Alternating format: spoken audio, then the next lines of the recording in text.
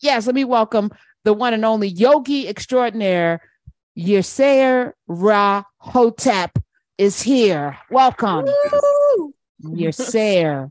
Thank you very much. It's very nice to be here, and I'm excited. That's all I can say. Well, I'm going to, since she called an audible, I'm gonna pass the ball. I'm gonna do an end around and just give her the ball because before you came in, for many Black folk raised in the Christian tradition, we were raised to believe that yoga will in all kinds of chanting and in all kinds of spiritual ways that did not line up with exactly the way it is in that book was of the devil. Did you come up in that same tradition, sir? I didn't come up in that tradition, but I have experienced that type of resistance from a lot of people around me over the years and from various institutions where I've tried to introduce yoga into, because they have a misunderstanding of what yoga really is. They think of it as a religion. They think of it as Hinduism and things like that. They don't understand that real yoga is a system of self-development. And so they're missing out on it. And but I've been able to break through some of those barriers because I've tried to explain yoga from a health and wellness perspective. And I talk about how it helps you to manage stress, how it lowers blood pressure, how it helps with diabetes, and how it helps people who even have other types of disorders like erectile dysfunction, things like that. So that helps me to break through those types of resistances that we see in people. Well, as I'm going on yoga skills, and if y'all in Chicago, you got to stop by yogaskills.com. As a Black man, were you raised in Chicago? Did you grow up in Chicago? I was born and raised in Chicago. I was born 4 blocks down the street from where I'm sitting at right now in Bronzeville. And that's where I'm at. I'm a Bronzeville person. Bronzeville is the Black area of Chicago, the first original Black neighborhood of Chicago. It's the only place where Black people were able to settle into when they came here, during the Great Migration. So how does a young man from that part of Chicago even get introduced to yoga? I mean, you grew up in an era where there were really lovely street gangs. I'm going to say it because my Chicago history serves me. Block to block, there was these communities was cropping up in Chicago. There was, I think, Daly. Y'all had some complicated people leading y'all, Bronzeville, and so who introduced you to yoga? Well, the first thing before I even got to yoga, when I was around 21, I decided I was just going to become a vegetarian. I was going to start eating healthy. I think I was influenced to some degree by Dick Gregory and stuff like that. But on my 21st birthday, I just decided I was going to change my lifestyle and eat and become healthy. And I started to learn about meditation and things like that from reading books and things, And then about a year later, I was in college at UIC where I was working on my bachelor's degree in political science. And I met a young lady, and she said she wanted to take me to her yoga class. And I didn't have any interest in yoga. I thought yoga was some kind of weird stuff, But you had an interest in a young lady. You were like, I'll come. Well, that wasn't even the case. But eventually it became the case. So I got interested in her, and I got interested in the yoga. I only got interested in yoga because I went to the class. And when I first went there, I was expecting to see like a little Indian man in a little diaper and stuff. And it was a 6'5" brother who was very smooth and stuff. And he could do anything with his body in terms of yoga movements and postures. I was very stiff. But I decided that I wanted to practice yoga because the example that he showed me, his name was Dr. Azar P. And also because when I practiced, when I did the meditation, when I did the relaxation, I felt so good. And I said, this is something I want to do for the rest of my life because it's going to help me to maintain my youthfulness. It's going to help me to have longevity. It's going to help me to be productive. And so I spent like 8 to 12 hours every day practicing. Wow. So how long ago was that, Yirser? That was close to 50 years ago. Right. And the idea that you were this young man who was, maybe you're playing basketball, maybe you're doing that kind of thing. How tall are you, Yirser? I'm only 6'2". And the idea that, you're this brother, you're playing basketball, you're doing this thing, and there's this expectation, you're in Brownsville. As Professor Hunter said, there's a lot going on. Also, marijuana, junk food, this and that, just the lethargy of it all. And the idea that you just turned this corner and went into this is fascinating. I love that you were talking about, your bachelor's in political science and your master's degree in social work at the University of Chicago. And I really adore the way that you bring yoga practice into the community, like into the hood, into prisons, into schools, kindergarten, colleges. I mean, this is everything because you're paying it forward and looking back to everybody that's there in your area. I want you to speak a little bit more about that, Yirser, like the way you've been able to influence your community around you in the last 50 years. Well, the word came to my mind that I'm like a yoga evangelist, right? So I'm trying to spread yoga, and I'm trying to spread yoga from an African perspective because I do Kemetic yoga, and myself and my teacher, we were pioneers in developing this idea that the ancient people of Kemet practice yoga, and we've done our own primary research. We learned how to read the Madhu Nature or the hieroglyphs, and we've been able to demonstrate that through documentation that these people were practicing yoga, that they had a yogic philosophy that sort of guided their life. And so with doing that, we look upon yoga as being one of the tools that we use for our liberation, right? Because when we talk about liberation, we talk about political rights, we talk about civil rights and things like that. But, we have to put an emphasis on wellness. We have to put an emphasis on overcoming trauma, overcoming stress, how to manage stress, and how to really transcend our consciousness and move our consciousness out of this sort of westernized matrix way of thinking that's been imposed upon us by the system of racism, white supremacy that we inherited through colonization and through enslavement. So yoga for us, for Kemetic yoga, it is, it's part of our liberation practice, and so that's the way we approach it. And so even during the pandemic, during the not Rodney King, but George Floyd protests, and that, people were traumatized. People were traumatized during the pandemic through the seeing George Floyd being murdered and seeing other people being murdered on the streets. So we did, online workshops and classes geared towards overcoming trauma, overcoming racial trauma, and so our program is based upon that. And so we work with people from all ages. We work, we've had programs since the 80s, working with young children, well, really since the 70s. We're working with young kids in after-school programs, working with kids in Head Start programs, working with kids in grade school, in high school, in colleges, working with people in prison, in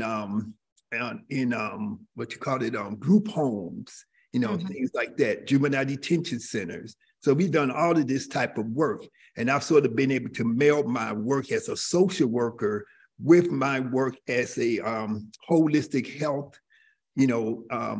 practitioner, and also as a yoga practitioner. So we work with people with mental illness, people with substance abuse issues, and, the whole gamut, So I love that, Yirser, because I've been sort of meshed that together. I love it because when we're talking about yoga, Professor Hunter, sometimes we're thinking about people in the Lululemon pants and at the little mat on their back and but going to Yirser's classes, I've been to Kemet with Yirser, I've been to Egypt. Okay, let's sit with that. Because again, when I think yoga, I think not anymore because I'm now fully decolonized, but it's downward facing dog. It is, to Yirser's point, a little tiny man in a diaper, I did Bikram for a while for the sweating. I love to sweat. Sweating is so powerful to me, and some things transform in those poses. But I know that Bikram guy was a little problematic. But when you take it back to Kemet, and we look at the hieroglyphs and we look at the Medu Neter and we see all of the symbols, for you, like, where does it start? And for you going to Kemet, doing yoga, you did yoga with him, Dr. Ahmed? Absolutely. Walk us through, what is it for those of us, some people will be traveling with Dr. Carr and Dr. Mario Beatty to Egypt. It is not a Nubian trip. It is a trip that they are sponsoring, that a lot of Nubians are going on. When you went with our yogi, what was the first thing you experienced? Can you walk us through it for those of us who may never go to Kemet and do yoga in Egypt? Right. Well, I had trained with Yirser before we went there, and we've been all over the world on retreat, from Brazil to Jamaica to Dominica to other places, to all over the United States, sort of on tour. Right. We're on a world tour with my man. Right. And so we would be on tour, bringing wellness to different cities and places. And so going to Kemet that first time with Yirser, the idea of making the connections, right, between the Sesh Metunater, the writings, what people call hieroglyphs, and the fact that these were actually physical poses. They were instructions on wellness. It wasn't just somebody sitting this way, the hands are going backward, someone's in what we would call child pose, right? Sometimes, or whatever. Like, these all had names in Metunater, in ancient Egyptian language, and they were prescriptions for physical movement. Yirser drew a total line for me between those things. And I was like, whoa, it was mind blowing. So it was amazing to do yoga at the pyramids, in Abu Simbel, at the temples there, like just everywhere we went. It was enlightening and energetic. Like, you could feel that our ancestors had done that already in those spaces. It was great. And what's the goal? Yirser, Ra Hotep is here. Yogaskills.com. It's in Chicago. You can go there and check it out. What would have been the goal 2,000 years ago to even be in community? So, because I guess you could do it alone, but it seems like when you look at what they call hieroglyphs, you see people, right? So being in community, is that important, to be together doing it? It's important to a degree, but for me, yoga is a solitary type of practice. I practice yoga, with my students, when I'm traveling, we're doing workshops. And so people do like to do yoga in groups. We do come together. That's like right now we are doing something online. We're doing a challenge called Ma'at Ka, 42 days of Ma'at Ka. And so it's like a challenge. So we got people all over the world doing this one particular sequence of movements and poses, every day for 42 days in a row, Where do we find, wait, hold on. Where do we find the series of poses? I posted a video on my website. I'm not on my website, on my YouTube channel, then you also have an ebook that's free for people, Yirser. I think, it's good to let folks know that, because they can go through those. So Professor Hunter, when you were saying that you've been to Bikram yoga and they have a series of poses, same thing. Our ancestors had these series of poses. And one of the things I learned from Yirser was that it was in Africa, of course, that things originate. And the ancient Egyptians went on walkabout, right? Go and walk about. And they were going as Dravidians. These are the initial people who populated and brought those sciences, arts, medicine to India. So we see that traveled over. And sometimes people just automatically think yoga, India, but that's not really the case. When you the deeper you dig, the darker it gets, right? So this is where we go with it. I also saw for myself, and Yirser is like, you're 70 now, Yirser? In October, I will. He's like, don't push it. But Yirser does handstands, headstands, total splits. I mean, you name it. And I just think to myself, to be 70 and in that condition, and I think I've sent you some photo, but if people go to the website, to yogaskills.com, they're going to see that his level of movement and the ability to return that level of flexibility to lots of folks who haven't experienced that since childhood. That's one of the things I really regard highly. So two things. The goal of these movements, when we do them every day for 42 days, Ma'at Kar, what is the goal? What is to happen with our bodies, with our spirits? The goal is to enhance your health. We started 42 days of Ma'at Kar on March 1st because we're trying to transition into the spring season. And as you transition, you want to, eat better. You want to cleanse. You want to maybe fast. You want to maybe go into a cleanse where you clean out your colon, clean out your liver and things like that. Y'all dirty inside. We dirty. And go to Calabash tea and get you some and herbs. Detox. Yes, all of that. And so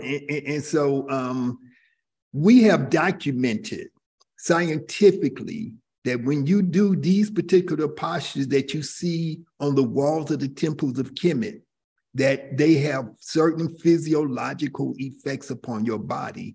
They lower your blood pressure. They stimulate your digestive system. They stimulate your eliminative system. They allow you to clear your head and to think better. They move energy through your body. They increase your blood circulation. They have a wide variety of specific effects. And also from a meditative perspective, when we meditate, we actually become more in tune with our own ancestors, right? Because one of the goals of Kemetic yoga is, I want to connect. When my grandmother was alive, she took care of me. When I needed some shoes, some pants, she took care of those things. We are Africans. From an African perspective, we believe that our ancestors still exist on a spiritual level and that we can communicate with them and that they can affect us on an energetic level from the spirit world and affect our material condition where we are. And so we try to connect with that idea in our practice of yoga too. So it is both physiological, physical, wellness based, and it's also spiritual from an African level of spirituality.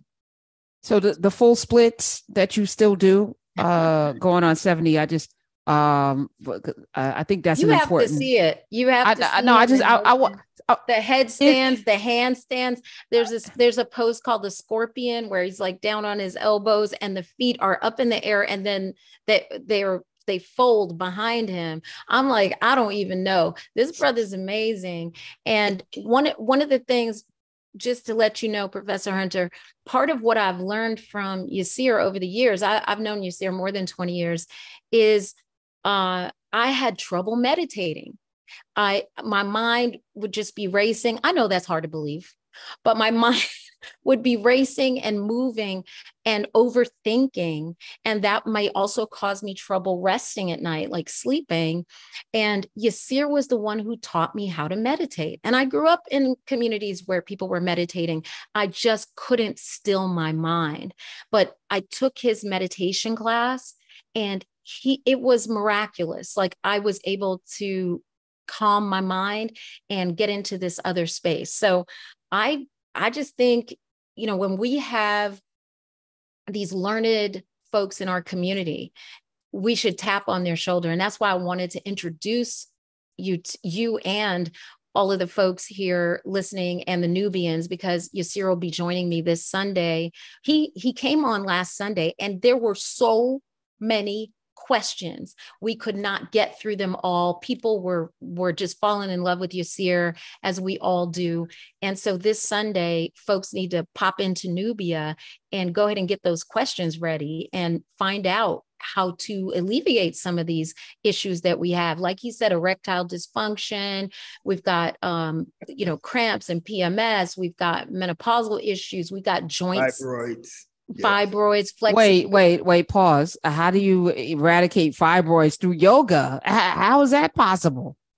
Well, for one thing, we deal with the stress issue, we deal with the diet issue, and we also deal with the stimulation of that area of your body through your movements and your postures. Those movements and postures are supposed to massage your internal organs. They're supposed to increase your blood circulation. That's, the movements and postures, the practices that we do increase your body's ability to have immunity and to fight off, to identify invaders and then to deal with those things. So we have we have seen scientifically, we've done research to show that these practices reduce things like fibroids, erectile dysfunction, prostate issues, high blood pressure, so on and so forth, right?